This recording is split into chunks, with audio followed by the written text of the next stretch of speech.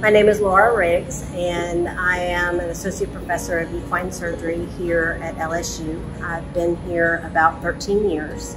In the last 10 years, have been able to increase the number of horses that can be saved when a catastrophic fracture occurs. One of the ways that we are trying to improve survival rates is looking at a technique called an arthrodesis. So an arthrodesis is the fusion of two bones. For example, this is a horse's ankle or fetlock, and there is a plate here that has multiple screws.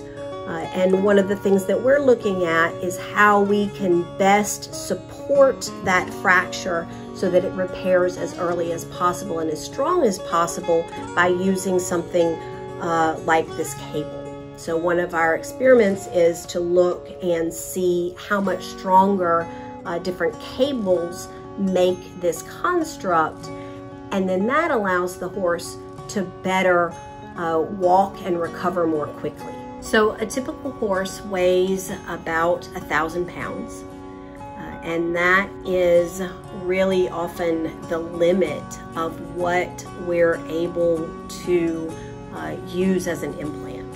The goal is to determine how much stress or how much force those implants can take before they break.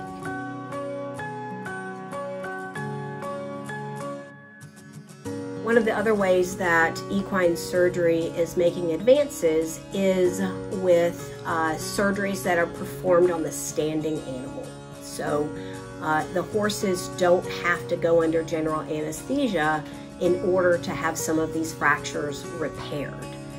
That allows the horse to avoid the risk of anesthesia as well as the risk of the recovery process. So if we can come up with techniques that allow us to repair fractures in the standing horse, we've taken away some of those risk factors. We are finding new ways to do them standing and having greater success.